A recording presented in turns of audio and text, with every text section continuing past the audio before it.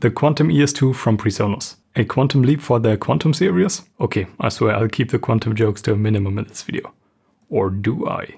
Hey, Julian Kraus here, and PreSonus has completely overhauled their quantum interface series, and in this video we're going to have a look at the Quantum ES2 to see how it compares to similar offerings from SSL, Audient, Focusrite and more. Full disclosure, I have bought the interface with my own money, period. Let's jump right in. The ES2 has all controls on the top, which gives you ample space to use all the controls. Starting on the left, you get a phantom power button, which lets you toggle 48 volts for each of the two inputs individually. There's also an auto gain feature, which can help you set your gain to a proper value if you're not yet sure where to set it yourself. With the selection button, you can, well, select a channel, and then the mute button mutes all your outputs. There are two more buttons, which lets you select the main rear outputs and the headphone outputs. And with the knob you can then control the aforementioned outputs, so gain setting and volume are all controlled with this one encoder. The nice part is that around the encoder you can always see the current setting, and that makes it really easy to see what you're doing. There are only two connections on the front. One is a guitar input and the other one a headphone output in form of a 1/4 inch connection. On the rear you can find the remaining connections. Two XLR and TRS combo inputs for mic and line level devices. Two balanced TRS outputs to connect your studio monitors,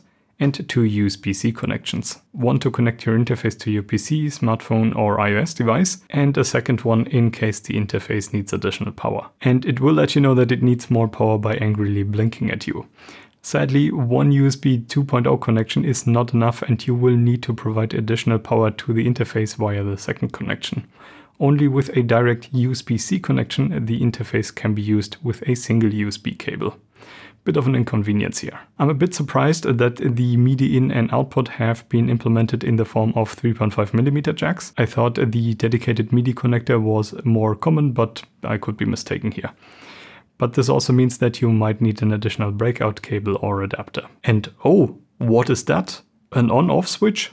Holy! Okay, excuse my fake excitement here, but I really like to see an on-off switch on my interfaces, as I might only use it from time to time, and then it doesn't have to be on all the time, and an on-off switch can be really handy. So, big thumbs up from me. And hopefully big thumbs up from you also for the video. Hope you enjoyed it so far, and if you like you can also subscribe for more upcoming quantum jokes. Okay, let's have a look at the overall audio quality. The frequency response of the mic input is very flat, and that means all frequencies are recorded equally, which is obviously exactly what we want to see. Nice to see that this is also the case at the maximum gain setting, because this is where some interfaces tend to struggle a bit. Here's how the response looks like with the high-pass filter activated in the software, which has an 80 Hz roll-off. I will get into that a little more later when we talk about the software. The distortion performance is okay, but you can definitely see a rise in distortion towards the maximum level. In practice, I would say this is not so dramatic, because for the most part, when you set your gain, you leave yourself some headroom, and typically you will be around -18 dBFS, and then distortions don't even come into play. So while this could have definitely been designed better from a technical standpoint, I would argue that when you set your gain properly, it's all good. Don't worry about it. Dynamic range is another important spec to get low noise recordings, especially with condenser mics and line level signals. Here the ES2 comes in with 111.5 dBA. While there are definitely quite a few other interfaces that outperform the ES2 in terms of this spec, I'd say that this amount of dynamic range is already more than enough for the majority of cases, and you can get really low noise recordings. That's great. Speaking of noise, the preamps are of course also important, especially when you use dynamic microphones. These mics have a low output signal and need a lot of amplification, and this brings out the preamp noise. That's exactly why I pulled out one of the worst contenders in terms of sensitivity, the Shure SM7B. It has a notoriously low output signal, and this is a worst case scenario for pretty much any preamp. Here's how the noise floor sounds like.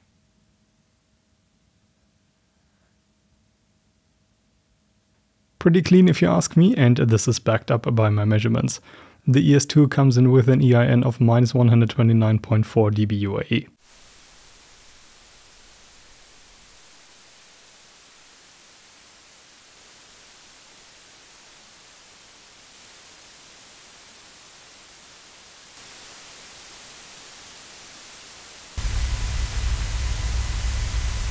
While the ES2 is not topping the chart with that, it is very low noise, and this means that there is really no need for an additional inline preamp like a cloud header, especially because the ES2 has lots of gain, so you can amplify even the least sensitive microphones. Now, before we continue, I want to bring up an issue that I was running into while testing, which has to do with RF interference. I found out that when I had the gain close to the maximum setting and a no-name power supply or my Class D amplifier close to the microphone cable, then there is a chance that it could introduce some buzzing. I've done excessive tests, far more than is good for my sanity, but you have to imagine me running around my house holding the microphone cable directly onto all RF sources that I could think of.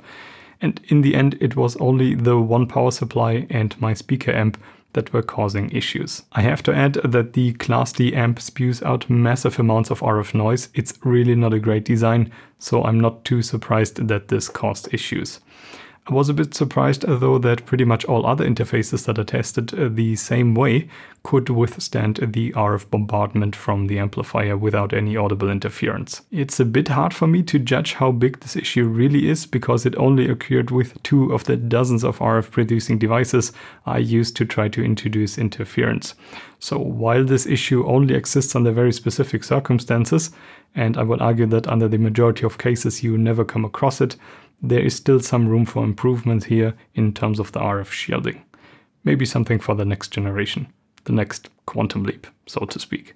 The jokes are getting worse. Moving on, this is the line level input performance, and I will keep it short as this is quite similar to the mic input. The frequency response is once again very flat, which is exactly what I like to see.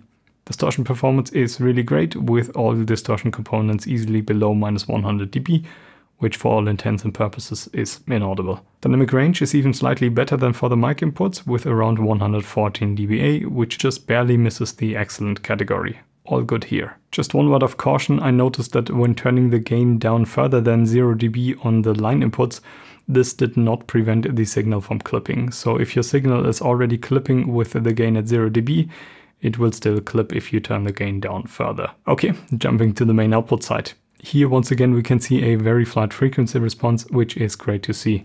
Distortion performance is alright. From a technical perspective, one can achieve a slightly better performance today, but with all components below -80 dB, there should be no case in which this becomes audible. So don't worry about it. The dynamic range is over 117 dB, and that pretty much guarantees that you will never hear any noise from the ES2's main output.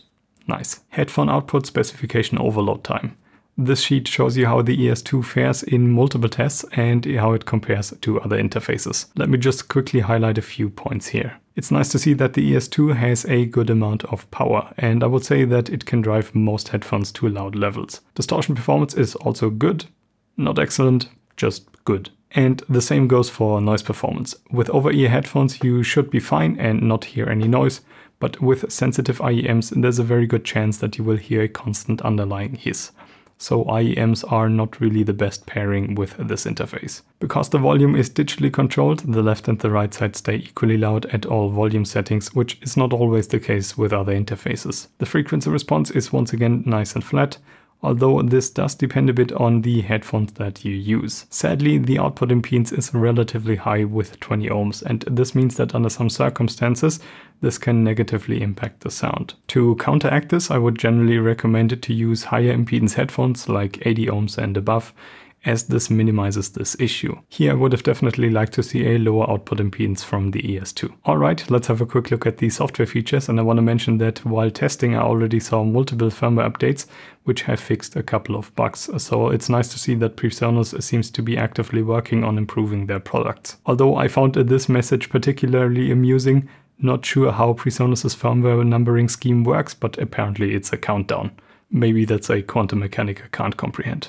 Okay, jokes aside, they already fixed that in the latest Universal Control version, but I thought it was funny. When you open Universal Control, you can see all your connected devices. In my case, the ES2. You can set things like the sample rate and buffer size here. I think my biggest gripe with the software is that you have to create an account to get continuous updates for Universal Control. I just don't understand why so many manufacturers are forcing you to create an account these days. When you click on the device, another panel opens up and this gives you all kinds of controls. First of all, you can set the high-pass filter on your inputs, which can be quite handy. As mentioned, this is a fixed 80 Hz filter. To also mention here, this is a digital filter and it does not prevent clipping when the input is already overdriven. Not that this is an issue in most cases, but just something to be aware of. You can also toggle the 48 volt phantom power for each input individually and have the option to select auto gain. This listens to a short segment and then sets the gain to a decent recording level. In my test, this worked quite well and this can give you a quick starting point, especially if you're new to recording. Further down you can see some monitoring controls. You can mono or solo an input, pan the input, link them to a stereo recording, and adjust their level. On the right side you can control the main out and headphone volume and have a few more controls for the main mix. In the settings menu you get a few more options to customize your experience. Here you can control the LED's brightness, dim amount, level meter settings and a couple of other general settings. All in all, really nice to see that you can control so many features of the ES2 in software in case you don't want to reach for the interface. Now I can't leave you without some latency measurements. Round-trip latency is the time it takes for a signal to be played back and then recorded again. This is important, for example, when you monitor your audio with effects on them in real time, like an amp sim. Here I have good news, the RTLs are on the quicker side compared to other interfaces, especially when you use higher sample rates. That's a good showing.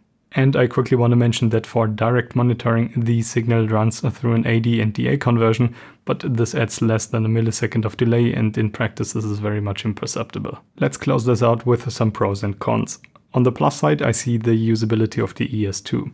With its wedge shape and the controls at the top, it's super easy to access all the buttons and knobs. In addition to that, if you prefer to change your settings like input gain and volume via software, you absolutely can, as pretty much all functions are also software controlled. Generally speaking, the audio quality is quite good. The preamps are low noise and the interface provides plenty of dynamic range, with good to great distortion performance. I also liked the additional software features like high pass filter and the auto gain function. On the flip side, the headphone output impedance is a bit too high for my liking, and for accurate sound reproduction you should stick to headphones with 80 ohms or higher. The RF immunity seems to be slightly lower compared to competing interfaces, and it seems you have to create an account to get constant updates, which I find quite annoying. Lastly, a single USB 2.0 connection is not sufficient to power the interface and you need to use a second USB connection for power. Not the end of the world, but similar interfaces manage to work just fine with one USB 2 connection. If you want to just use one cable for data and power with the ES2, you will have to use a USB-C connection on your laptop or PC. All in all, I think the Quantum ES2 is a decent interface, but I wouldn't really say it's a quantum leap, more of a quantum hop. The performance of the ES2 is not pushing any boundaries, but it is good in most cases where it counts. And performance-wise, it slots in nicely between competing interfaces. Alright, please leave a like, subscribe for more, and I will see you all in the next one.